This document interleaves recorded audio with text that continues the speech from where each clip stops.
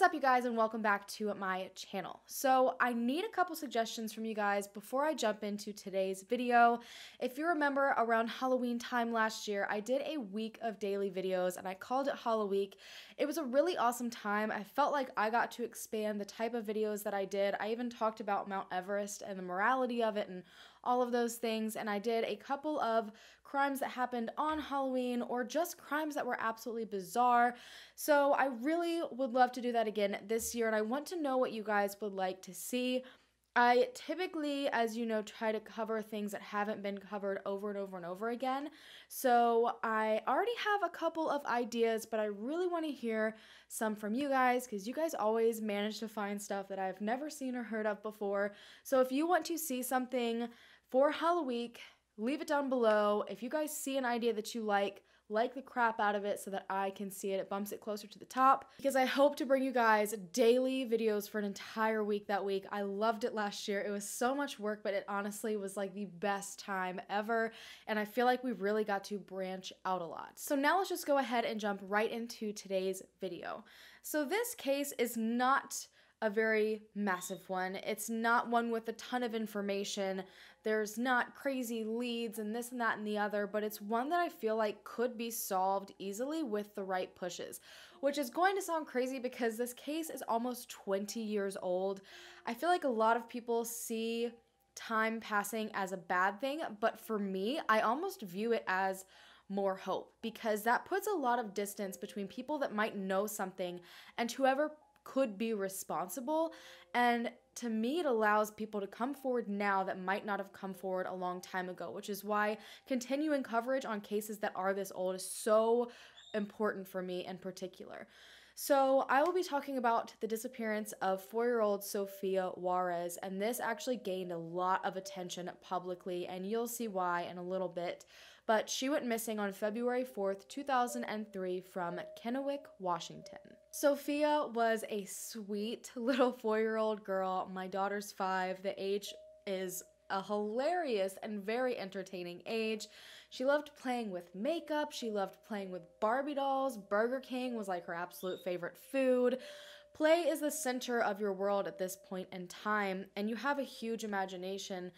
But unfortunately, at this young and innocent age, her life was put on pause, and we don't know what's happened since then. She lived in a house with a lot of people. Her mother was 20 years old and still lived with her mom and her mom's boyfriend and the rest of her siblings. So it was a bunch of different people in this one house.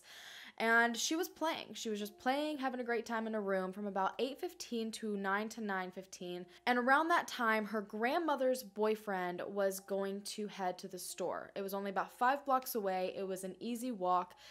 And Sofia really wanted to go. He left and was not told Sofia was going with him because it was one of those things, if you have kids, you'll get it. It's like one person heads out the door and seconds later they're like, wait a minute, I want to go too.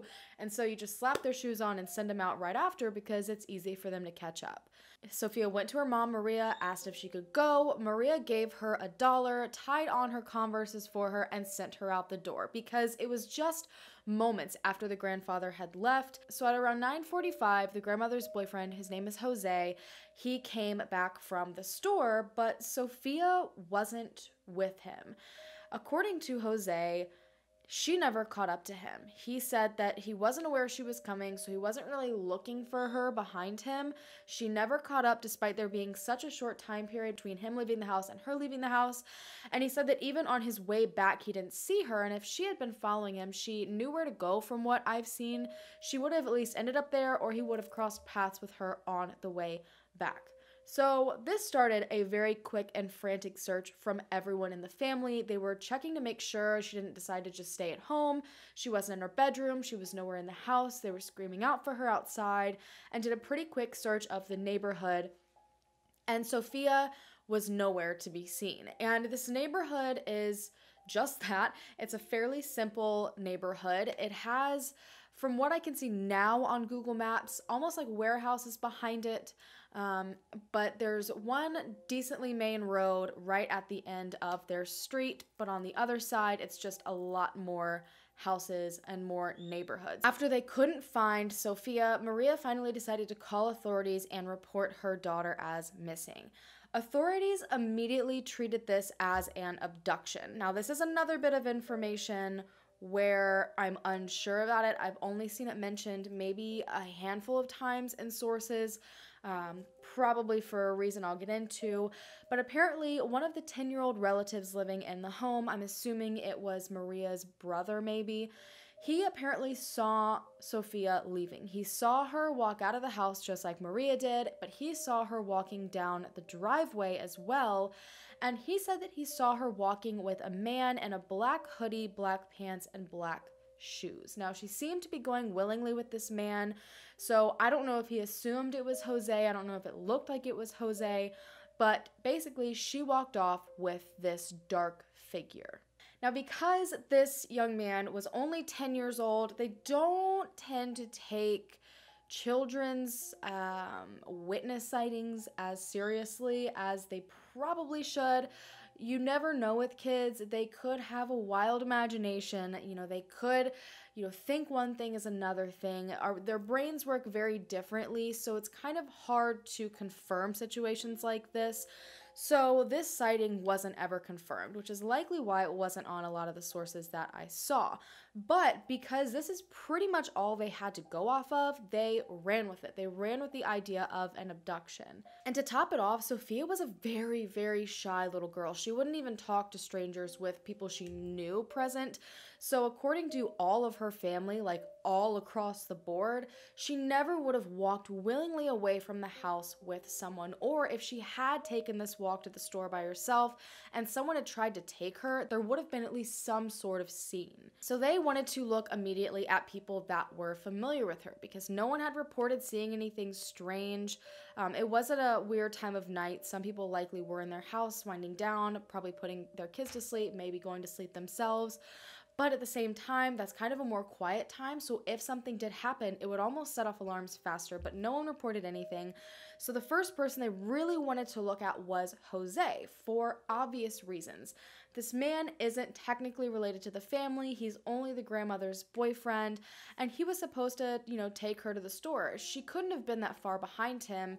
You would think maybe she would have called out to him, it just was strange that it was such a short time period, yet somehow he had no clue she was behind him, but they ended up being able to quickly rule out that this was in fact just a miscommunication, and he had no idea whatsoever that she was behind him. I'm pretty sure they were able to track him to the store more than likely, track that he was alone. I'm sure security cameras picked all of that up, so he was completely ruled out.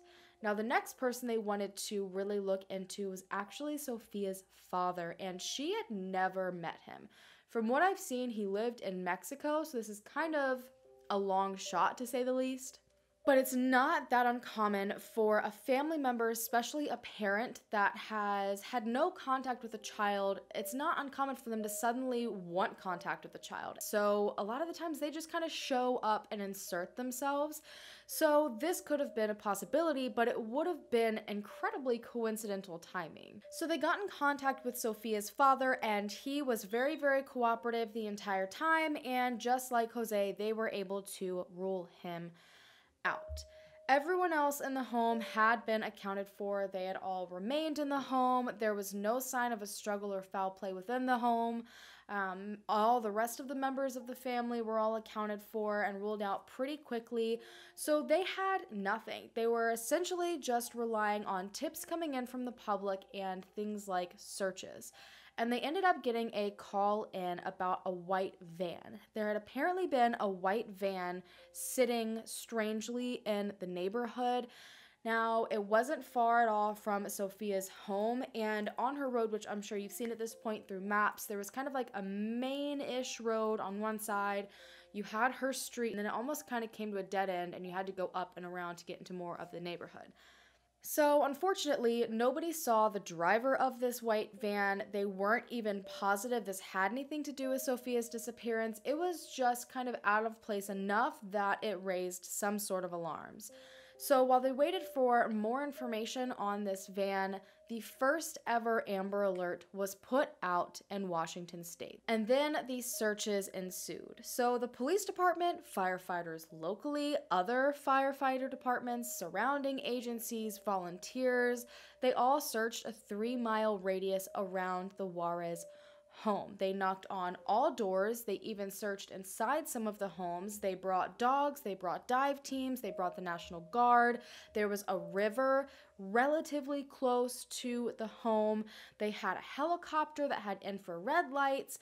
They brought everything. They left absolutely no stone unturned because this was not a common occurrence at all. And they really concentrated on the neighborhood, again going off the idea that Sofia more than likely trusted this person that she went off with, since there was no sign of a struggle really anywhere.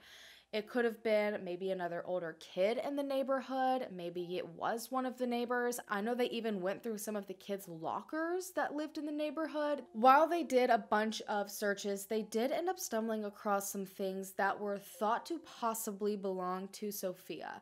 They ended up finding a pair of children's shoes and overalls, and this kind of made everyone's stomach sink because Sofia was last seen wearing some blue overalls, a red long sleeve shirt, violet socks, white shoes, and this pretty much matched. But when they brought it to the family said that neither of those items actually belonged to Sofia. So while they were almost scared to get an answer that it was, they almost were also hoping it was, so they at least had something to go off of. Despite more extensive search efforts other than this, nothing more was found. So there was literally no trace at all of what happened to her. Within 1 week, however, authorities released to the public that they finally had a person of interest. Sofia had a 35-year-old neighbor that apparently had previous charges for sex crimes. This alone was enough to bring him in for questioning, but to top it off, he apparently called in a very unusual comment about Sofia's disappearance, and I'm unsure what comment he made. I'm even unsure who he called it in to. I don't know if it was to the family, I don't know if it was to authorities, but it was very bizarre.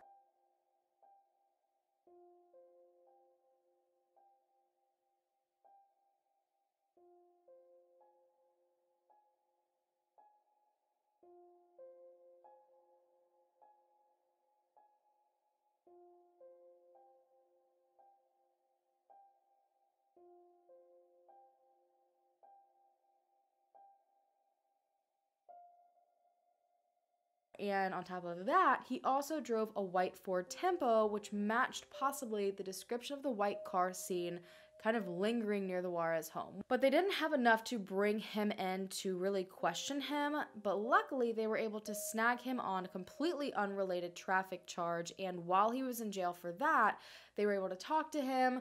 I'm pretty sure they were able to rule him out. They figured out that this call and comment he made was just a sick prank, essentially, but they did end up charging him with harassment over the phone for the comment that he made. But that was their first person of interest.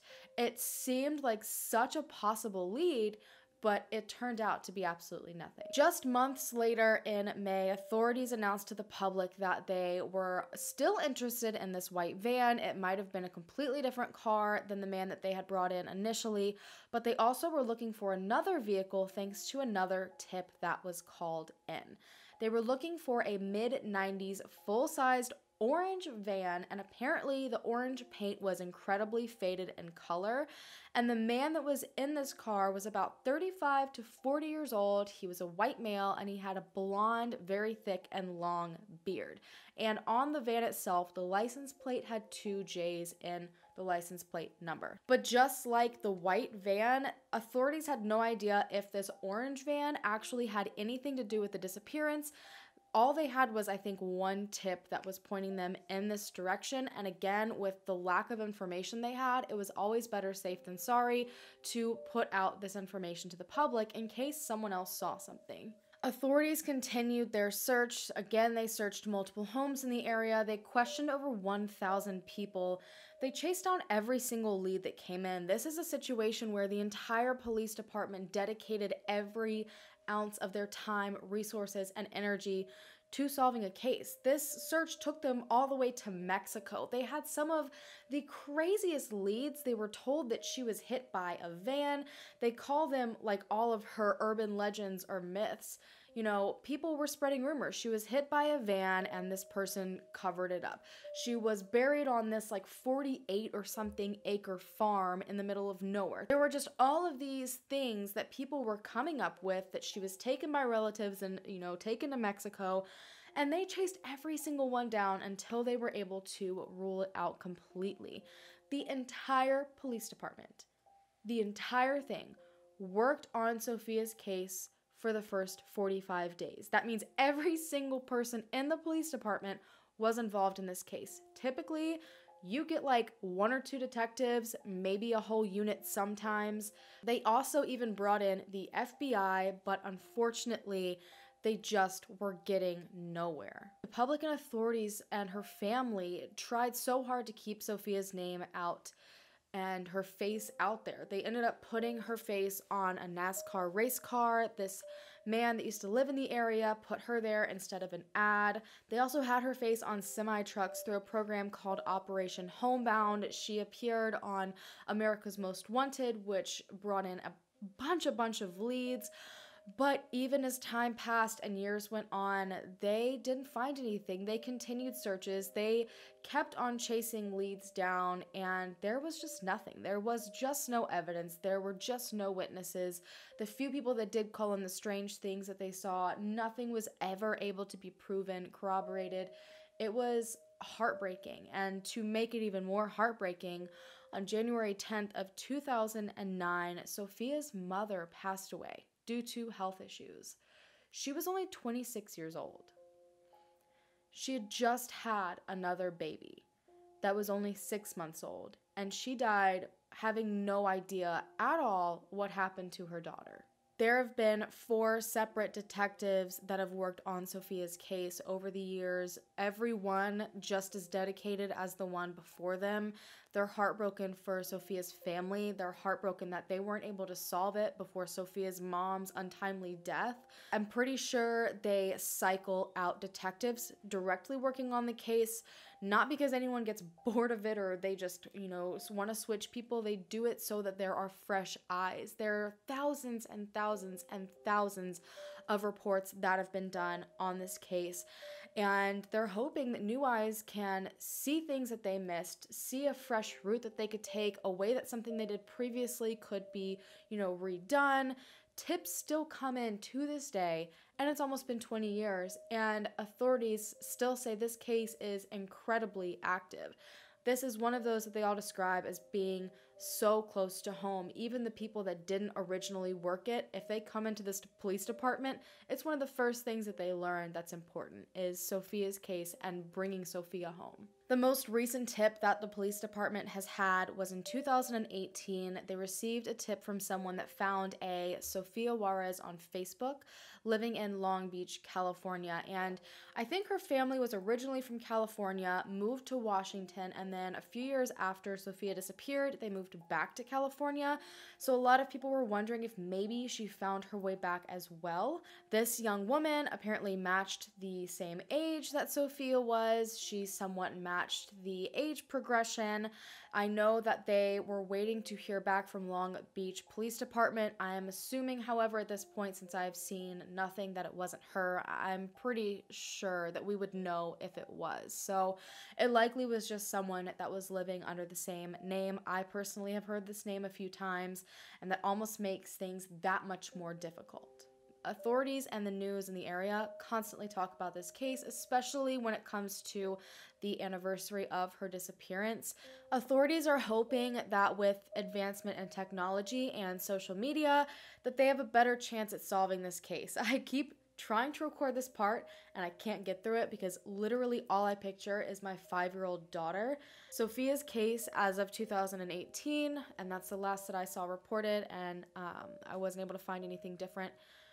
But her case is the only open, unsolved, missing child case still on record in Kennewick. There's definitely more in Washington, but she's the only one, open and unsolved almost 20 years later. Now, I know my platform isn't the largest out there, but I do have a decent sized platform, and I have hundreds of thousands of incredibly dedicated subscribers and people that feel the same way about these cases that we cover as I do, and people that want to help. This case needs your help. You know, this is one of those situations where there's more distance from when it happened. There is probably someone out there that knows something that maybe is far enough away from the person responsible that they are willing to come forward now, or it's been so long and it's weighed on them for so long that they want that off of their shoulders. Authorities are confident that someone out there knows at least something. You know, there haven't even been remains stumbled upon. You know, there's information out there. It's just pushing the right buttons and getting it to the right people. This case was so highly publicized at first, so I don't think it was a case of, you know, maybe just the right person didn't know then. I just think it wasn't the right time or the right circumstances for those people to feel safe coming forward maybe, and I'm hoping now with me covering this and you guys sharing her missing persons poster or her story or something, that there is renewed interest, that maybe something is said, a conversation is started again, and they can finally have answers for this little girl and her family. So many people are invested in her case. I was just browsing through some of the online true crime forums, and there were people asking, are there any updates? Are there any updates? Year after year after year, there are so many people that wanted to bring this little girl home. The entire police department, this is one of the most dedicated police departments that I think I've ever really seen on a case. Her family, you know, is fighting this fight, even though her mom's not here to fight it herself anymore. The whole entire public wants to know how this 4-year-old disappeared. I'm sure that's not a very easy feeling or thing to get through when you have children of your own and you live in this community, to know that your child might disappear, or this person's still out there that abducted her, took her, or something. It would bring so much closure to so many people to get answers on what happened to Sofia. This is one of those cases that I struggle with really hard when it comes to forming an opinion and theories because there's just no information. It was late at night and it was dark. The grandmother's boyfriend had just left, so she would have only been yards behind him. Plus, the walk itself was so short, I wonder if she maybe went the wrong direction. Maybe she went the right direction to get to the main road and then turned the wrong way. I don't know what store they were planning on going to. All I have is what Google Maps shows me right now. It doesn't even have an option for me to go back in time, which I usually try to go as far back as I can. But once you hit the main road, I mean, there's stores now within about that walking distance. Either way you turn down, did she go down the wrong road? You know, at that point, that's the only way I could picture someone maybe snatched her and no one saw. If she's walking the opposite direction at this point as her grandmother's boyfriend, he would have been further away. He wouldn't have heard maybe something happen. I don't think whatever happened to her on that neighborhood road. The houses are pretty close together. They're decently close to the road. I think it's, you know, at that time of night, people again are quieting down and kind of relaxing. I think if there would have been any sort of struggle or anything outside, someone would have heard it. If someone saw a car acting strangely around her disappearance, I'm sure they would have heard something strange happen around the time of her disappearance, but no one has reported that at all. If she, again, did try to walk to the store on her own, I know now, could have been different then. There are multiple different bus stops along the way. That leaves an opportunity for someone to just be kind of hanging around in those locations that she might have passed, and it might have been a crime of opportunity. I've seen a lot of different people state that someone had been watching her. This theory I am not as certain of, simply because if you are a predator and you are trying to abduct a young girl or something like that, first of all, You're not going to try to abduct her in the middle of the night, because if you've watched her for any period of time, you know how many people are in that house. It's very likely she could have shared a room with somebody. On top of that, you know, if you're not planning on abducting a young girl at night, then why are you going to be there at 9:15 p.m.? You know, that doesn't make a lot of sense to me, and someone in general that's just preying on young children isn't going to be out at a time where young children typically aren't out, and that kind of leaves this time frame out the window. However, there is that kind of warehouse area that is behind the house. Again, it might not have been there in 2003, but that would be one way someone could have been watching her. Maybe they were working a night shift or something like that happened. Maybe they saw her leave. Maybe they heard something. The back of the house kind of backs up to this warehouse location. But again, I think that's kind of reaching. I don't know what to think. I just want answers for her family, answers for the police department, answers for the public that still worry constantly about her and about their own children. So make sure you guys let me know your theories down below and share this story as much as you can. I don't care if it's my video. I don't care if it's by word of mouth. I don't care if it's by her poster. I just really want to get this case out there as much as I possibly can. When she went missing, she was missing her top 4 front teeth. Again, she was wearing blue overalls, a red shirt, violet socks, and white shoes. She has a mole under her left eye and a birthmark on her lower back. As always, I have any contact information down below. If you have any information to send in to authorities, there is always Crime Stoppers, which is anonymous. I even put the number here most of the time when I do missing persons cases, so it's something you're seeing the entire time and can jot down real quick. Please be the person that makes the difference. If you are watching this and you know something, even if it's the smallest thing, authorities have worked so hard on this that there could just be a small thing they're missing and they need you to bring it forward. So if you have any information at all, please contact the numbers listed down below. On that note, I'm going to go ahead and go, you guys. Thank you so much for taking the time out of your day to listen to Sofia's story. And do not forget to hit the subscribe button if you have not already, so we can bring them home together. And I will see you guys in my next video. Bye.